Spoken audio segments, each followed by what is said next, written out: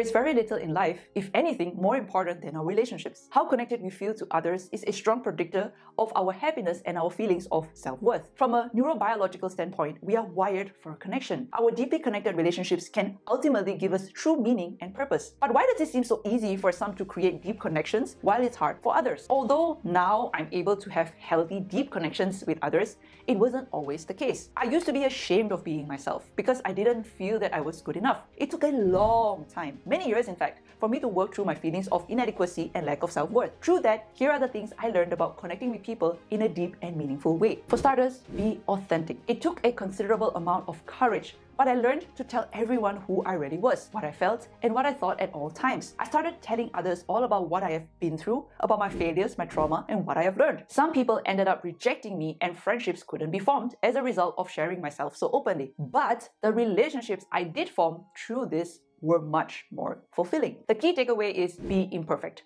Your imperfections are what make you beautiful and interesting. 2. Show yourself compassion. Previously, I felt insecure because I didn't think I was funny and I hated my facial expressions. But I had to stop believing that certain parts of me were unworthy of being.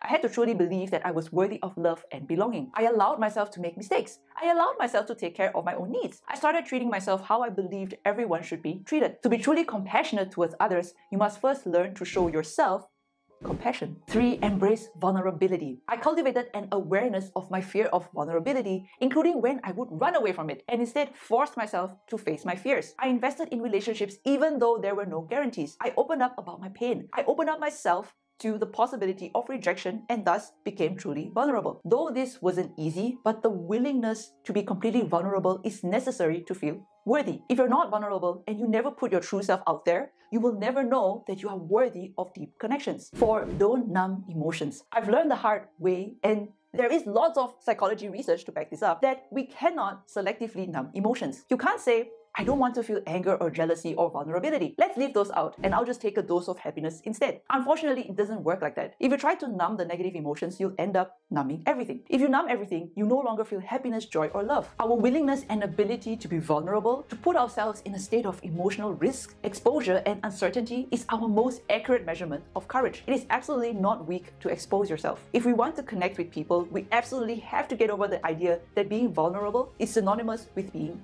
weak. This also ties back to compassion. We must be compassionate to those who show us vulnerability. Do not judge them or make them feel weak for having done so. Similarly, don't judge yourself or feel weak for being vulnerable. Instead, be proud of yourself for being your true, beautiful self.